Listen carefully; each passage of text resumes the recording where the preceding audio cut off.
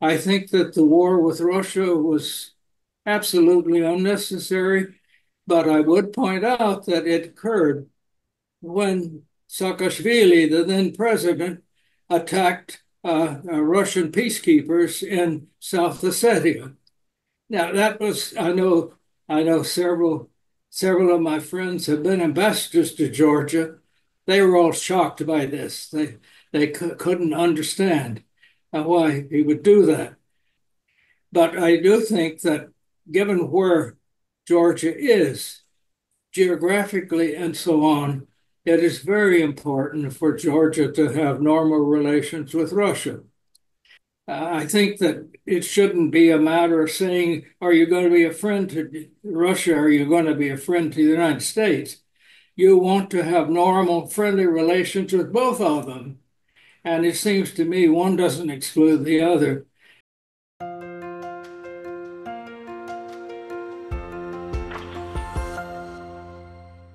Hello, everybody.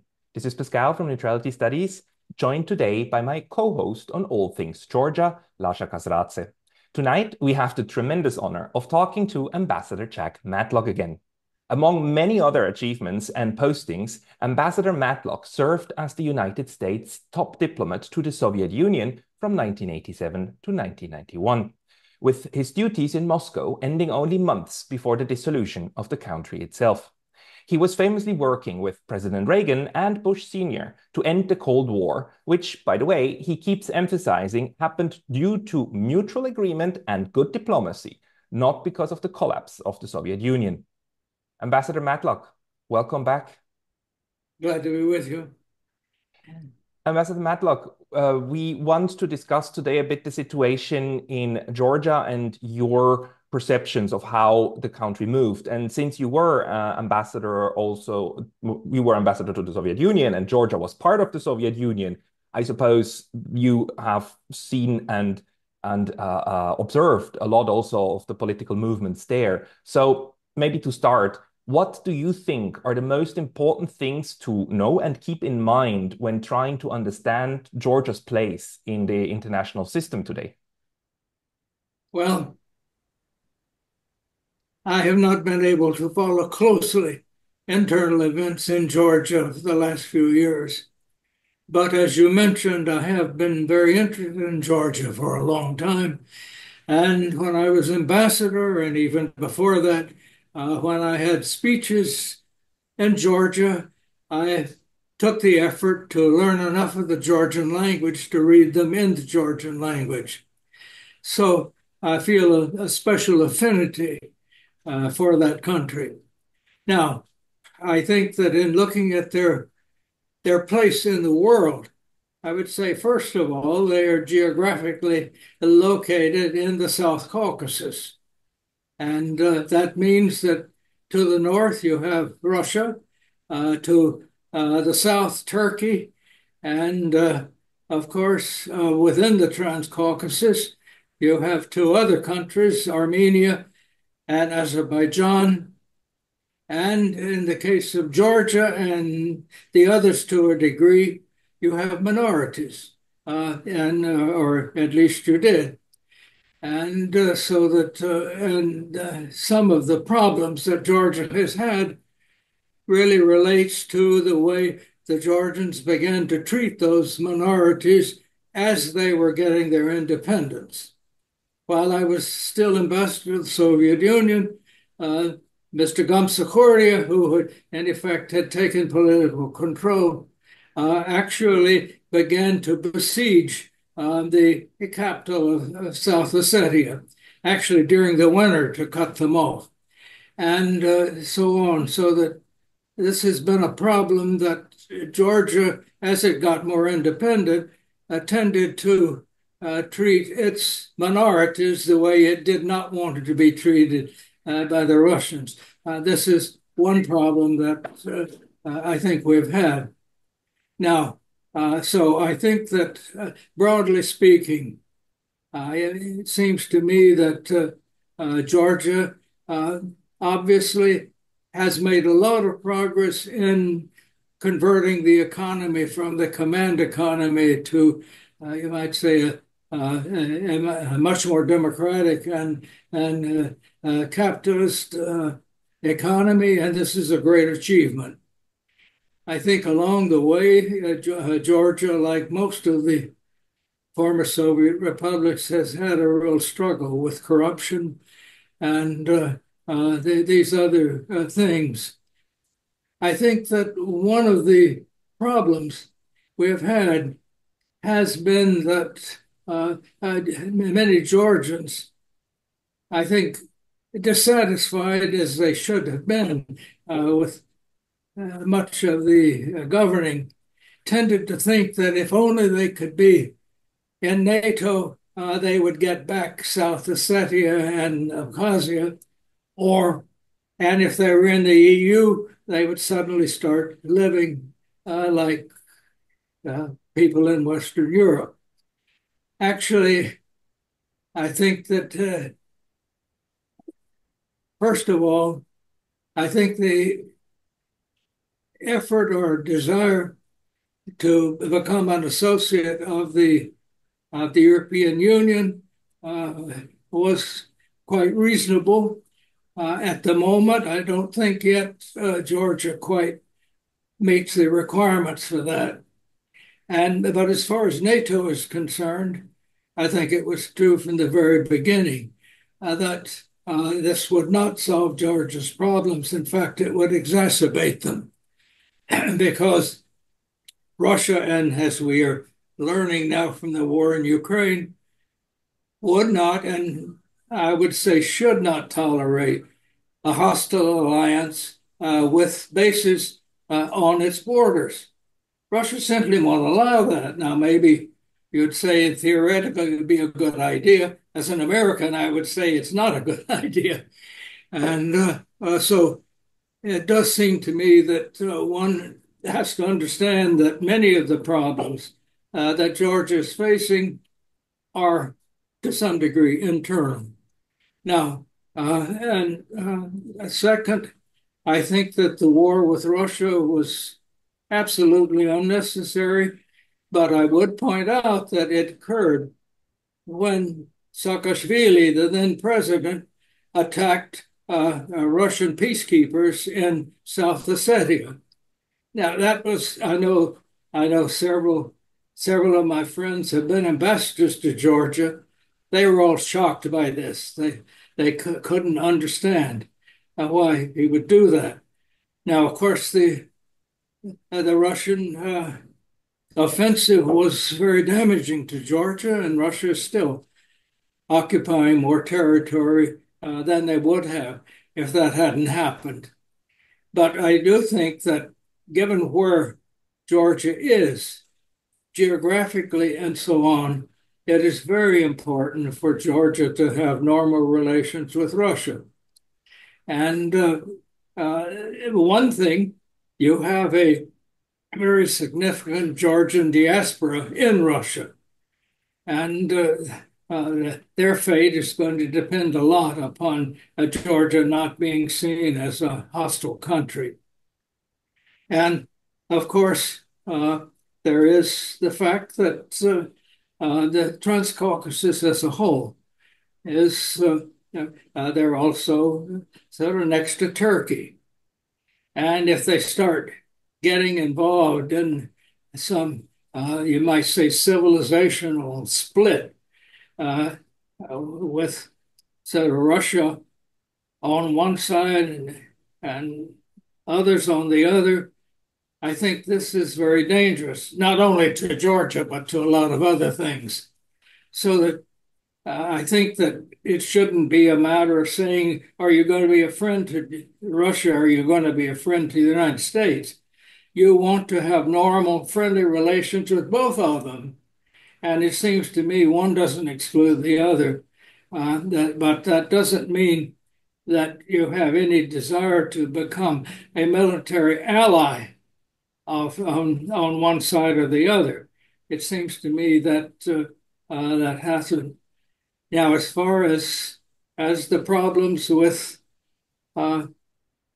Abkhazia and South Ossetia, it's going to be a long time before these can be settled. But they're certainly not going to be settled by the use of force on one side or the other. And so I would say, in general, it seems to me that it is in Georgia's interest uh, to maintain good relations with all its neighbors, and particularly the larger countries such as Russia and Turkey. And of course, as an American, I would like to think that we have a very close relationship, but I don't think the United States can or will take responsibility for Georgia's security. These are all very important points that Lasha, in previous discussions, you also pointed them out. Do you want to briefly react to what you heard from Ambassador Matlock? Yes, absolutely. Ambassador, thank you once again for being with us and for allocating your time from your, what I would imagine would be a very busy schedule. What you have just outlined and said is profoundly important, and unfortunately, this deep sort of view of things has not been the part of either the Georgian society or Georgian politics, I would argue, for the past 30 years. And especially between the years of 2003 and 2012. Um, I agree with you entirely that Georgia exists. It just so happened that it is at the mercy of uh, ruthless geopolitics, and more often than not, its leaders in the post-Soviet era um, have played a very risky game of ignoring these basic geopolitical principles. I don't want to go into sort of some detailed language here, but just basic failure to figure out introspectively what true sort of national interests were for Georgia. Um, and that hubris, that a country like Georgia, small poor state, uh, cannot afford, has been ignored. Uh, the basic fact. Um, so to your very important, back to your points, I I agree with you that Georgia is in a very volatile situation. You have the United States and the West, who I would argue were never prepared to provide any security guarantees to Georgia. You have Russia in the north, and we all know history there between Georgia and Russia. And then we have, um, you know, our neighbors in the South Caucasus, Azerbaijan, Armenia, and of course, Iran, Turkey. Um, Given the current geopolitical change, if you will, in the world, in the international system, we are clearly seeing sort of the return of multipolarity. The unipolar world is over. I think you would agree with me on that. And um, relative power of the United States is in decline. I'm not saying the United States remains to be the most powerful country on the planet. It will continue to do so on individual level, but generally speaking, in relative terms, I think that unipolar sort of Atlanticist influence is um, is being reduced. We have China, we have Russia, and then we have the small states, in this case, Georgia. Um, what do you think should a small country like Georgia do? I completely agree with you. I'm basically answering your question here, but I mean, my question to you here, but I agree with you that Georgia needs to find some pragmatic foreign policy and common ground with Moscow, as ironic and as irritating as it might sound to some of the perhaps radical forces. Um, um, but do you think that even the slightest attempt under this government, under the current Georgian Dream government, uh, can be viewed as a correct and the right step forward to find some ground with Russia, um, in hopes that Russia, A, won't reinvade Georgia, And down the road, maybe perhaps they will start to talk about reconstituting Georgia's sovereignty, given the fact, as I mentioned earlier, that neither the United States and obviously much less Europe are prepared to guarantee Georgia's security. And with that, and taking that into consideration, do you think that this sort of onslaught coming out of Washington against Georgia now, with accusations that it is turning against the West and moving towards Russia, is a smart policy? I don't agree with those allegations. Now, because it does seem to me that uh, there was never any realistic possibility of, in effect, solving uh, Georgia's internal problems by the use of force or by either Western Europe or the United States solving those problems by its own and giving its geographic location and its centuries long history of very much involvement with Russia, really an important part of the Russian Empire. I mean, to the point that two Georgians sort of dominated the whole Soviet Union for several decades. So, I mean, this history is deeply intertwined. And,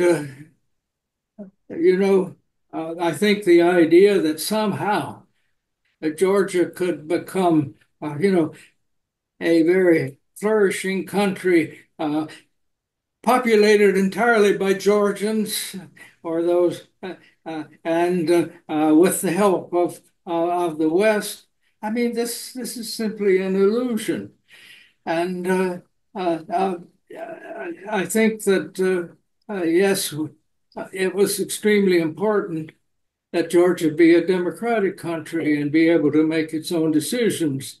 But these decisions they really have to be realistic. I mean, our neighbors like Mexico and Canada, they wouldn't dare think of joining an alliance that the United States was not in. I mean, there are certain things that you simply don't do. And so I think they have to understand that.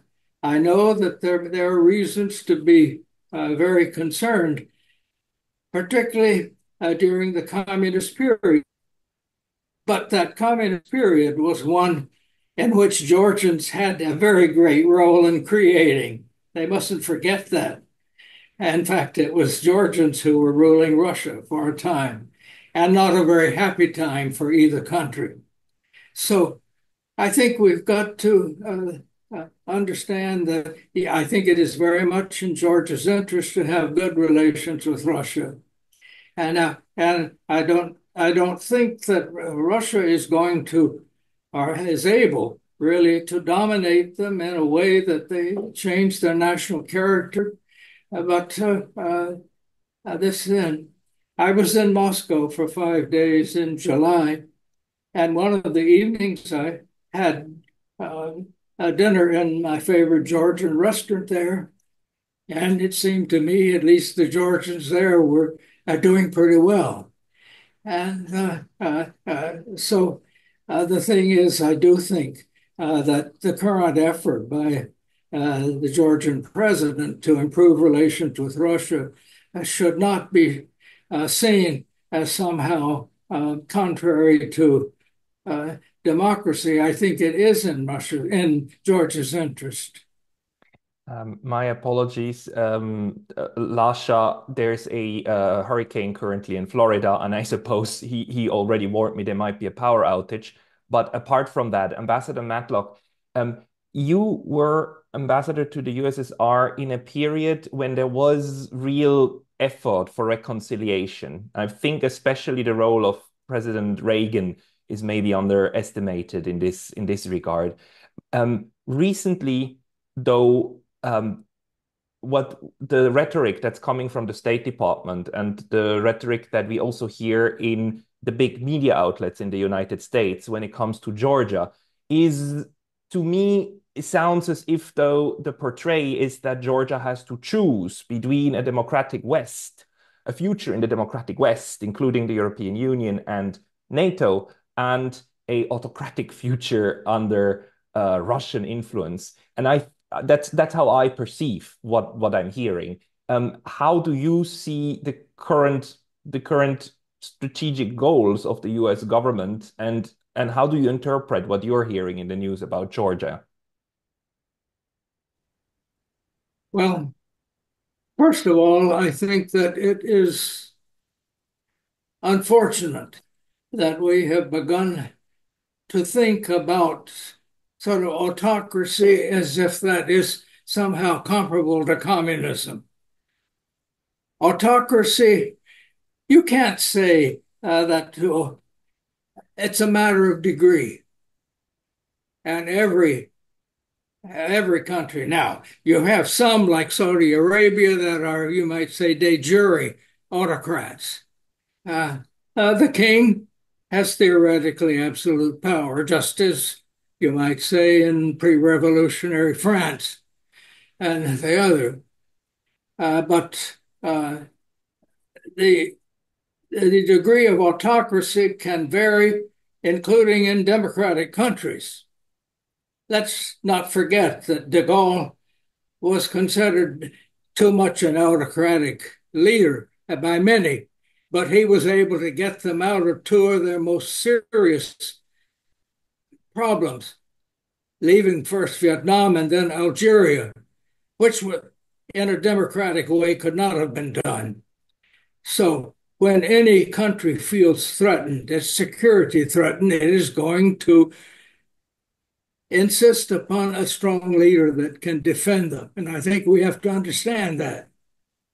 It is not the same thing as a communist leader, because communism was based upon the class struggle thesis that there was going to be a proletarian revolution against capitalism throughout the world, which would throw out all the capitalist governments, would eliminate the bourgeoisie and create a communist society. That was threatening to the West, and it was threatening to democracy. Autocracy in and of itself is not necessarily a threat to other countries. So let's not confuse the two, and many people do, as if it is the same thing. And autocrats don't care whether you have an autocratic system or not. They just want to protect or control their own country. And some may be aggressive, but some may not. But that's a different question.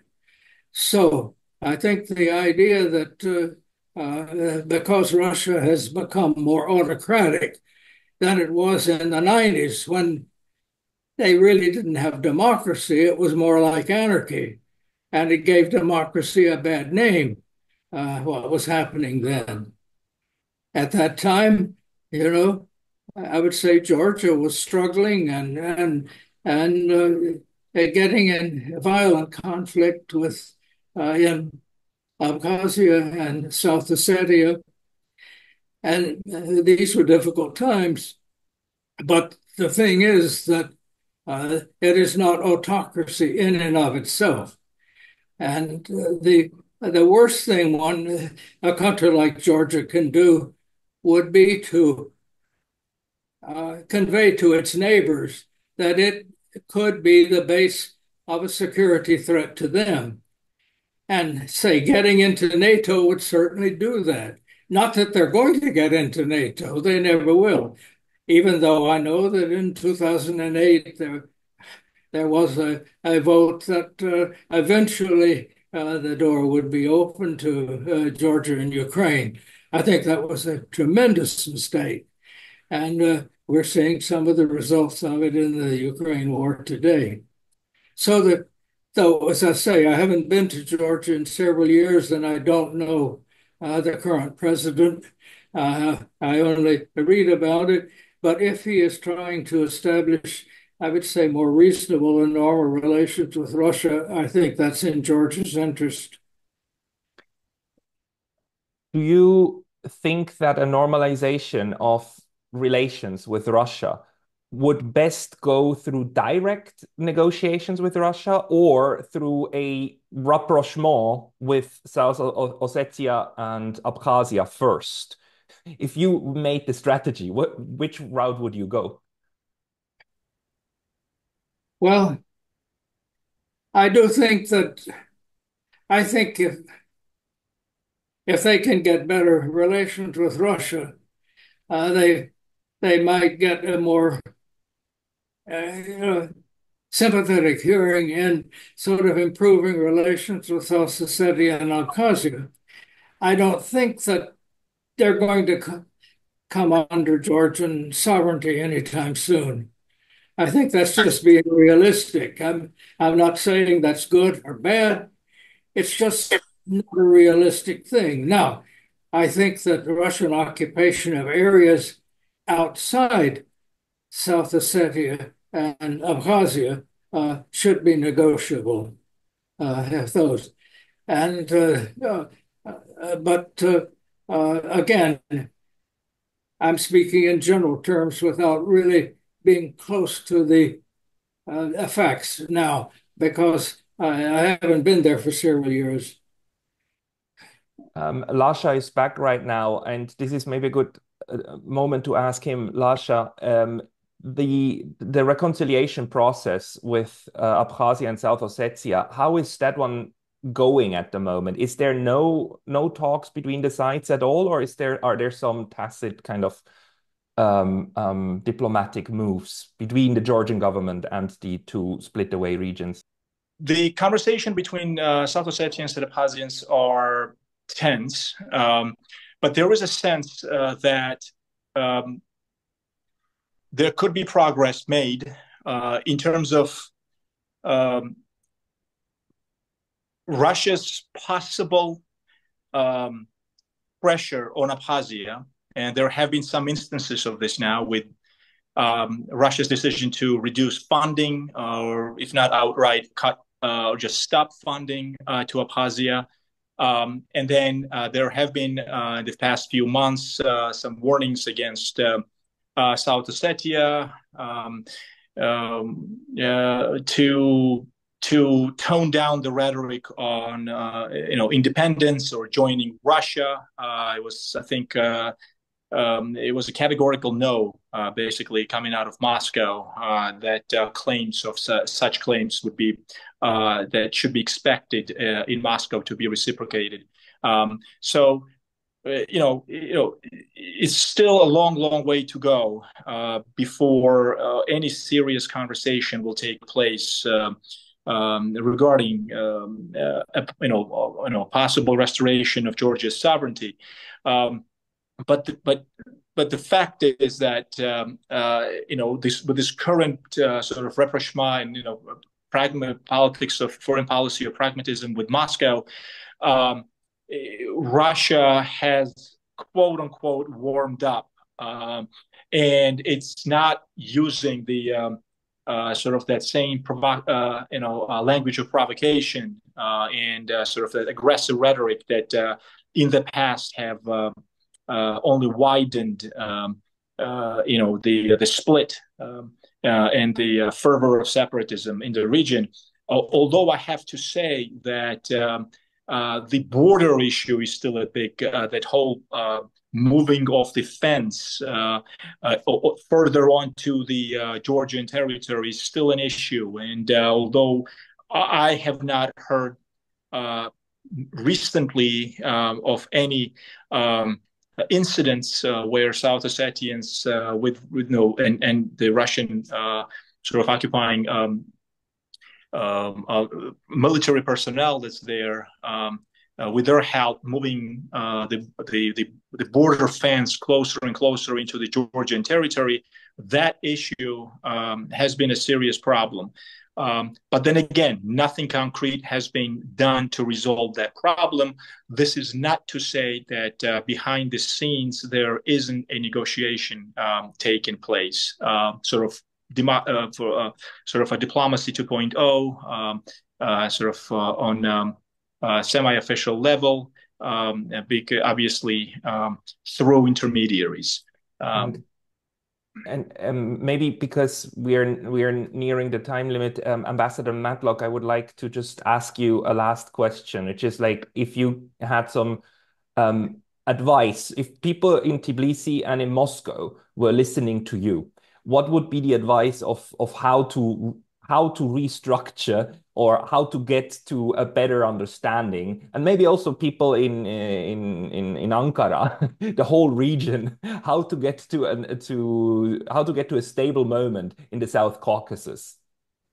Well, I can't presume to advise in any precise way because I'm really not, absolutely familiar with, first of all, the people now. I used to know most of the people on both sides, but not anymore. And also, I'm just not informed of the details. But I would say, if there is an attitude of not dealing in a hostile way, but trying to at least define some of the areas where there is a common interest, and there will be many, between Georgia and Russia, and start trying to deal with those. And that would make it harder later to get to the much more difficult ones. And I think, the whole attitude that they were simply going to become part of the West, as they put it, and be in NATO and EU, and this is going to solve all their problems, that was never realistic. And so I think that now the leaders need to think about where their interests coincide with Russia, and many of the interests do, and then begin to improve the relationship, and then you can approach the more difficult issues then sort of step by step. I recall that, well, no analogy is absolutely accurate, but when I was called to the White House in 1983 to try to devise a way to improve relations during the Cold War, the first thing I did was to try to have our president define the issues as means of cooperation to achieve a common end. And we started that way, and we got from less important things to more and more important things, because we learned that basically our true interests were not in conflict. Neither of us wanted war, and neither of us wanted to have to spend so much money on armaments and other things. So that I think that if one begins to think about, okay, where do our interests coincide and where can cooperation help us both? Begin to define those and talk about them. And I would say avoid unnecessary sort of public polemics. I know that it's very hard. Georgia has been invaded, and part of its territory has been occupied. And I guess in Georgia's eyes, the Russians have, in effect, created the South Ossetian and Abkhazian thing. But, I think that one has to start thinking about bigger things.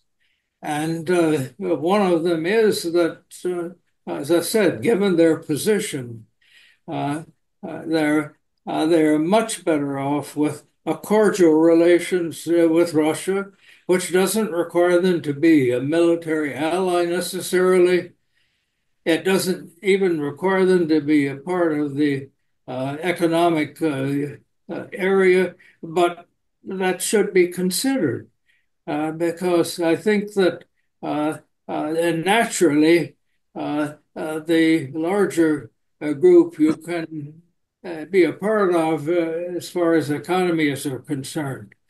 There, so and I think that I would say one should be looking at that sort of thing. Now, what they are, I'm not sufficiently knowledgeable in detail to give advice on that.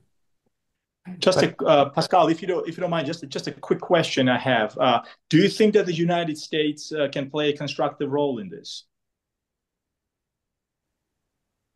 I think they could, but they probably won't, given the present situation. I see. That's Very well. unfortunate, but that is very unfortunate. Yeah.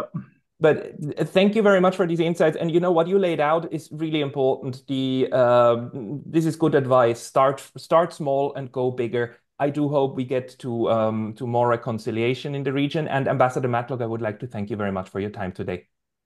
Ambassador, thank you very much. Well, thank you. I'm glad to talk to you. And I wish the very best for Georgia. I love that country. I appreciate you saying that, sir. Thank you very much. And Georgia loves you back. Thank you.